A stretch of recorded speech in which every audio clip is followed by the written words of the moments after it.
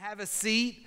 I'm so excited to be almost done with this series on Philippians. Today we are continuing in our sermon series from Paul to the Philippian church. If you have your Bible or Bible app, go ahead and turn to Philippians chapter 4. We'll begin looking at verse 10. If you're using one of the Bibles located underneath the seat in front of you, you'll find Philippians 4 on page 1166. And if you are in Alumni Hall right now, we want to say thanks for joining us. We're glad to be there. You can jump up. If you don't have a Bible, go grab one at the table in the back of the room and turn to page 1166 as well. Parker, we're so glad that you are there. And our online community, if you don't have a Bible that you can read or understand easily, please reach out to us, send us an email, let us know on social media. We will send you a Bible if we can, or deliver one to you if you live in Cancun, Mexico, staying at an all-inclusive resort. That is already taken. The volunteer spot is already taken. So, hey, there's a reason why we value the Bible, that we value God's Word. It is indeed God's Word. It does have the ability to change us, to sharpen us, and to transform us into the men and women that God has created us to be. We really believe that if we read God's Word and apply His Word, He will change our lives. Now, today as we kick off, I want to talk about for a minute just a little bit about social media. Raise your hand if you have a social media account. Facebook, Instagram, Twitter, Pinterest, anything along those lines. Keep your hands up for just a minute. Raise them up. Be high and proud. Okay, thank you. Now, I post on social media quite often. You can find me on Facebook, on Instagram, and Twitter. If you search Pastor Joe Donahue, there I'll be. Now, if you already follow me, you know that I often post pictures of my family. I post pictures of travel highlights. I'll take videos of nonsense sometimes. And of course, I always talk about food and restaurants in my travels. I want to confess something to you, though. You will not see the real Donahue family if you follow me on social media. You won't see the arguments that I have with my wife. In fact, if you follow me on social media, you probably think that Christy and I have the most perfect relationship imaginable. And you will probably think that our children are amazing angels sent to us by God, that they are perfect without blemish or fault. You won't see the frustrations that they have with me. You won't see the times that I blow it when I'm trying to be a good dad and end up being a horrible dad. You won't hear about the arguments that when my wife is right and I'm wrong, or even vice versa. You won't see me posting when my kids are driving me crazy or when I'm driving them crazy.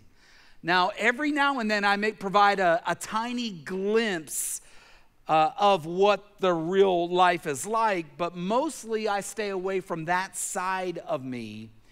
And people like me are the problem with social media. People like me are the problem with social media. See, week after week, I see people taking a break from social media. Moms are following other moms, and they think these other moms have it all together, that they work a 9-to-5 job, and then they come home and dinner's on the table and laundry's folded up and dishes are all done, and they sit at the table and they get the homework done, and everyone's in bed by 8 o'clock and up at 6 o'clock the next morning. People think that as they look at other moms who do the same thing that I do, act like we have it all together, and they get frustrated and they say, there's no way I can live under this microscope. There's no way I can live up to this. Well, I don't even live up to that. Moms that post that way don't live up to that. There are people that stop posting and they take a break because they feel like they're not perfect enough to be on social media, that everybody else has it all together and they don't. And so they feel frustrated, they feel overwhelmed, and they simply are not satisfied with who God has created them to be, and they grow discontent. When we compare ourselves with other people, we're going to feel dissatisfied with life. We will never feel like we measure up to the world's expectations of us, and ultimately, that will lead to us living our lives never being content, at peace, and satisfied. As Paul wrote this letter to the Philippians, he was chained up, he was under house arrest, he had Roman guards standing over him, he was poorly clothed, he rarely bathed, and he had meager rations of food assigned to him. But we would never guess that Paul lived underneath those conditions. And he lived underneath those conditions for 2 years because he seemed so happy and he seemed so content when he wrote this letter.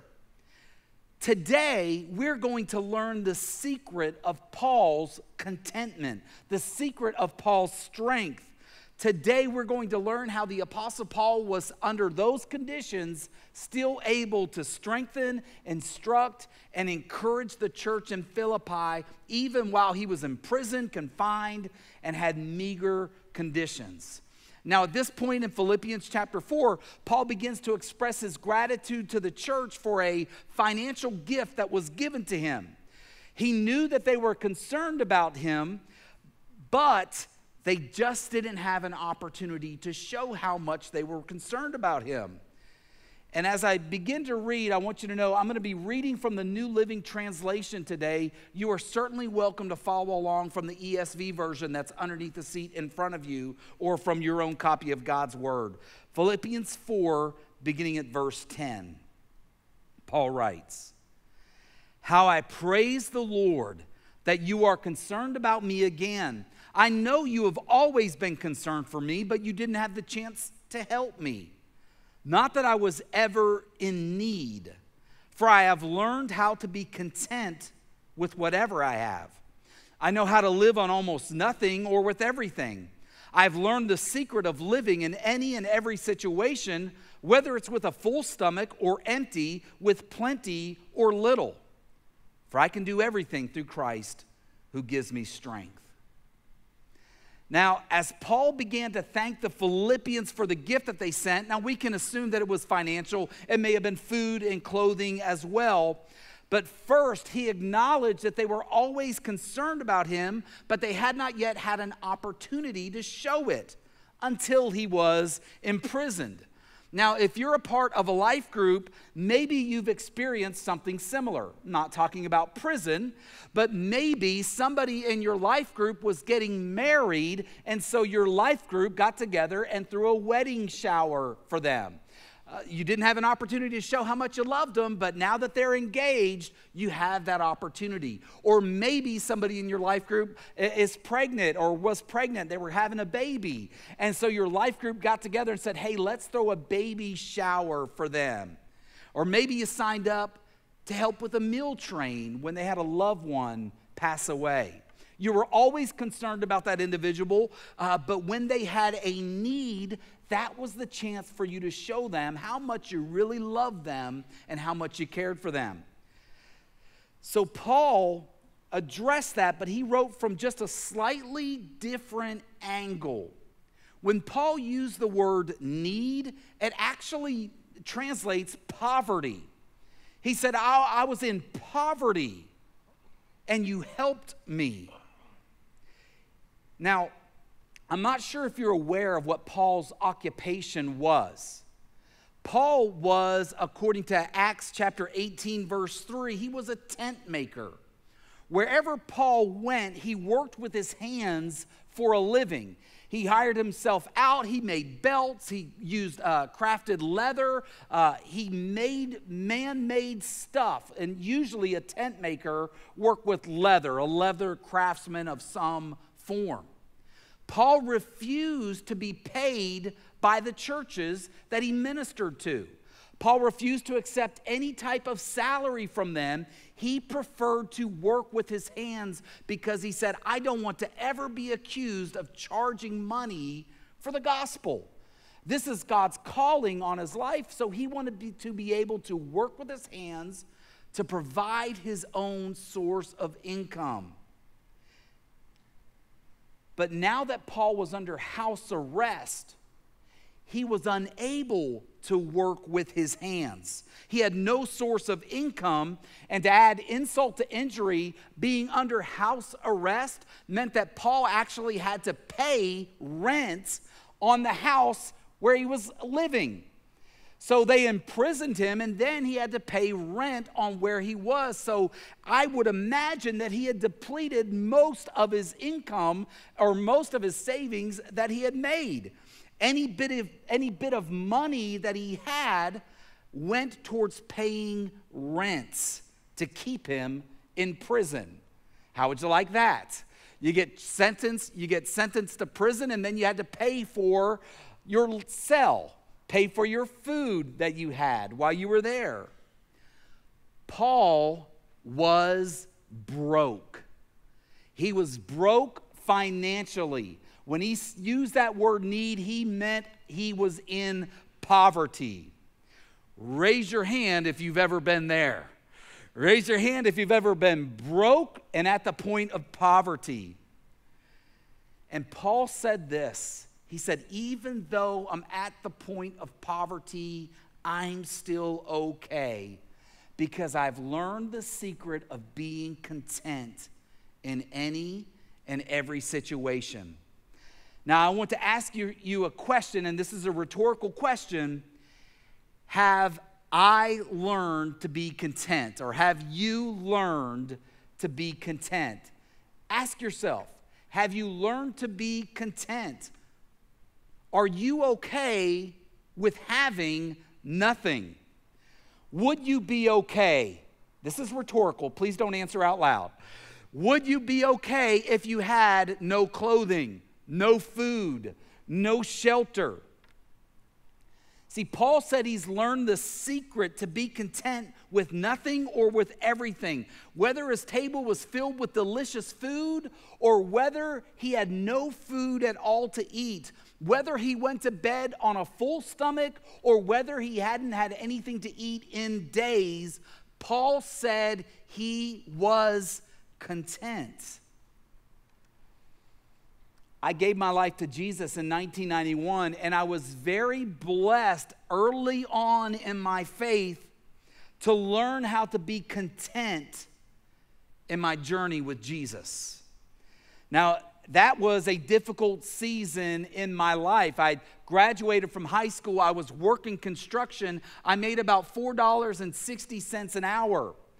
Almost every bit of money that I earned went to paying rents.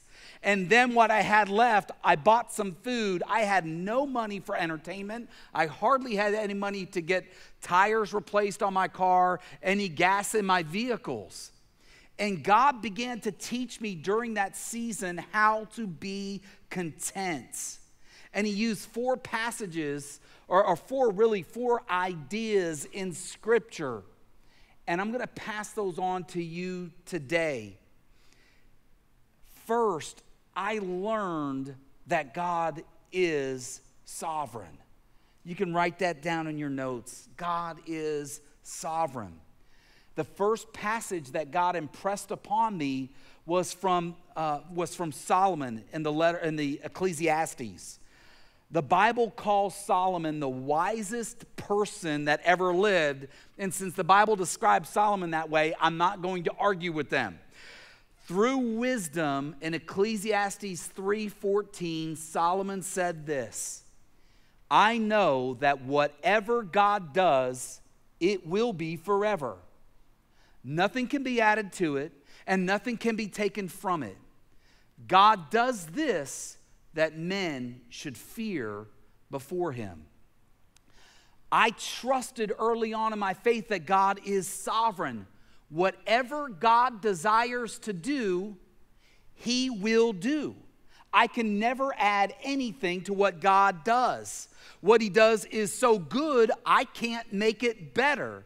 And I'm powerless to take anything away from what God does, even if I don't like it, even if it makes me uncomfortable, even if it is not my preference and it goes against my desires for my life.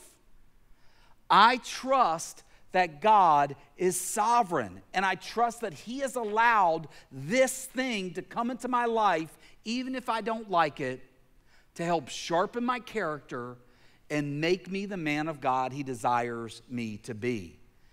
If you want to learn to be content, you have to trust and accept God's sovereignty in your life. Secondly, I learned that God was unstoppable. And you say it's kind of related. Yeah, it kind of is. There was a man named Job in the Bible. If you're looking for a job, just go there. You'll find it in the Bible. There was a man named Job. And Satan went to God boasting about how the people on earth were just filled with evil and vile, and everyone had turned away from God. And God said, hey, have you thought about my servant Job? I mean, he's righteous. He's following me no matter what. And Satan said to him, yeah, but that's because you're protecting him. You stop protecting him, you let me attack him, and we'll see how long Job is faithful. So God stopped blessing and protecting Job.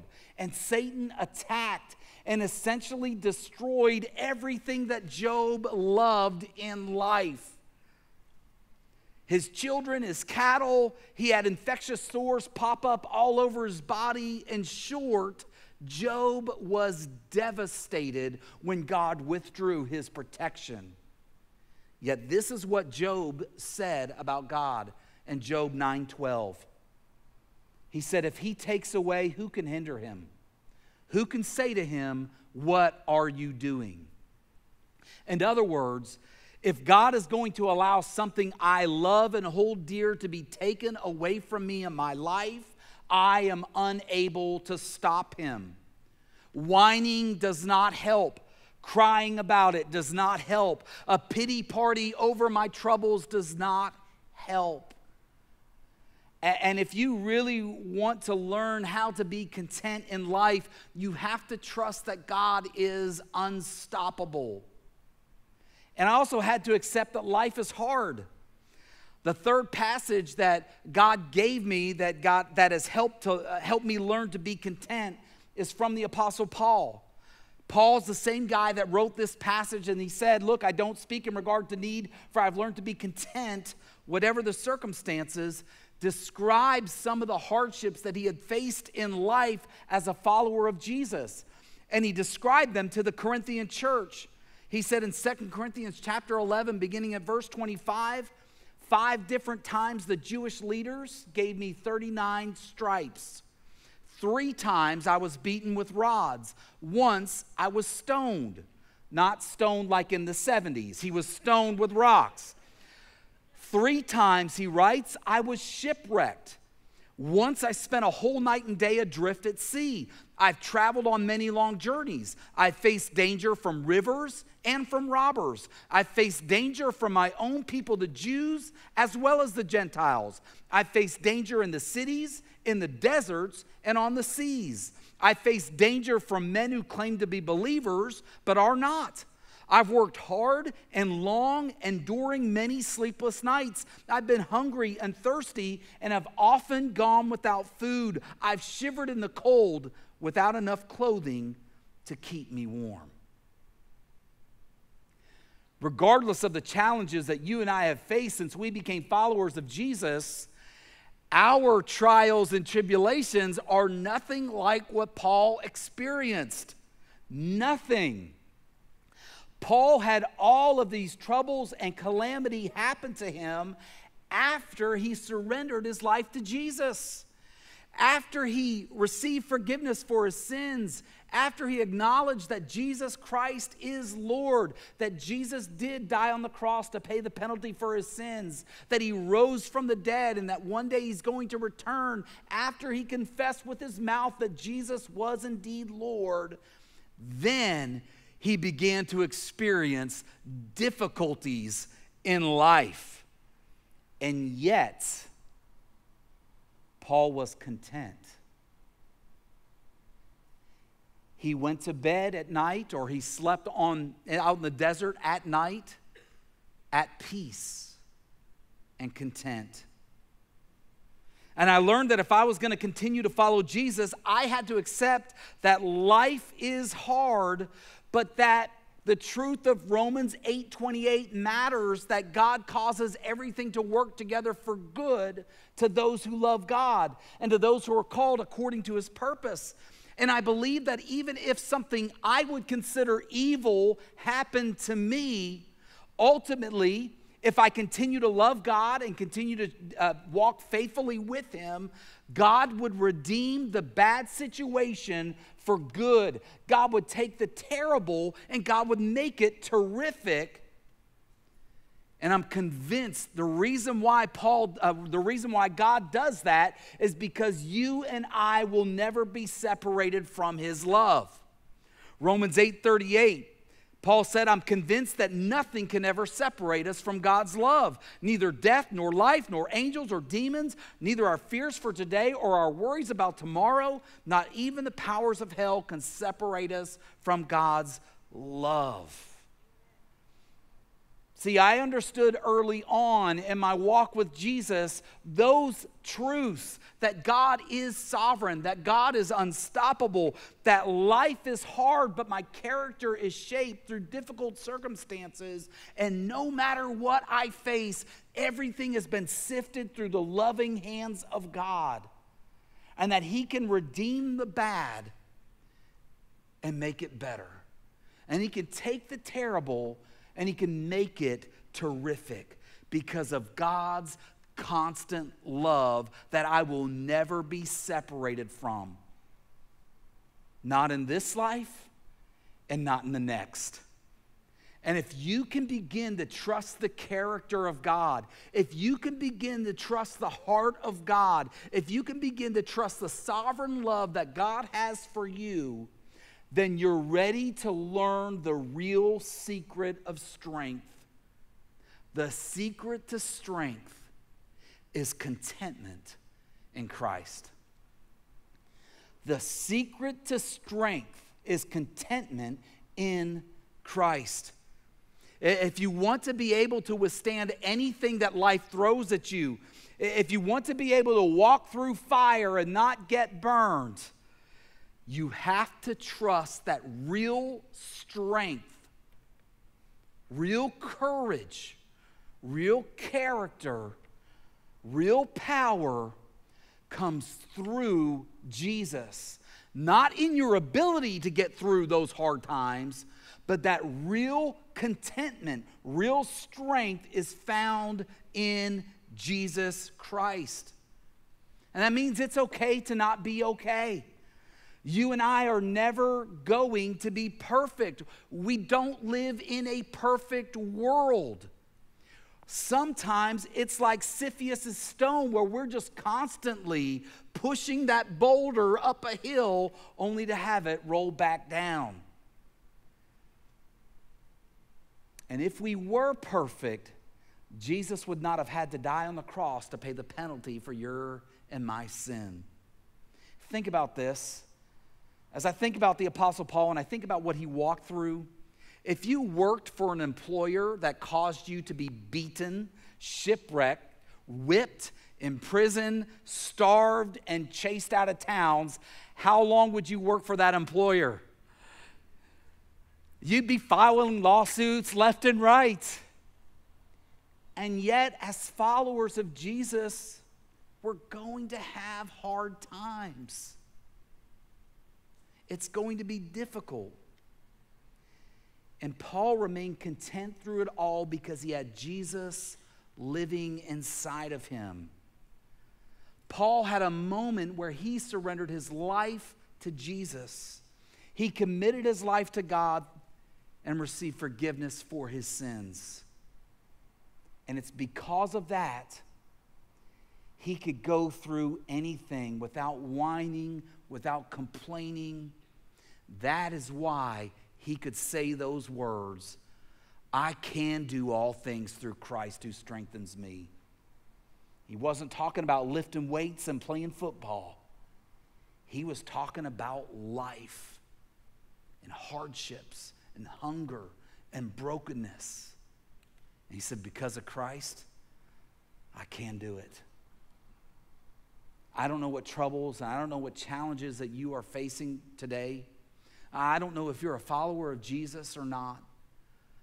But I do want to invite you to become a follower of Jesus at the close of this service. Our prayer team is going to be here after the last song. I want to invite you, come down front and tell them that you're ready to experience contentment in life through a relationship with Jesus. And they will help lead you to that life-changing relationship with Jesus Christ.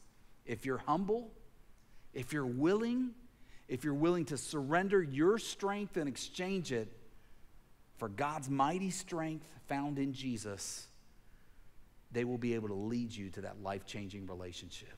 Let's pray together. Father, we want to say thank you. We believe that contentment is only found through Jesus. We believe that real strength is only found through a relationship with Jesus. We believe your word that says in 2 Corinthians 5:17, if anyone is in Christ, he is a new creation. We're content with that. And Lord, I know we're all on a different journey. Some of us haven't yet learned how to be content. Even some followers of Jesus have not yet learned what I was blessed to be able to grasp early on in my faith. God, I pray a special blessing of contentment over them. Thank you that we can learn the secret of being content, that contentment is a learned behavior. And Lord, help us to apply it to our lives. Lord, I invite you to open up the hearts of anyone here who has not yet surrendered their life to Jesus, and give wisdom to our prayer team as they talk and counsel with them. And Lord, we do pray that we would be able to celebrate with those who would commit and surrender to Jesus Christ today. Lord, we love you. We thank you. It's in Jesus' name we pray. And all God's people said,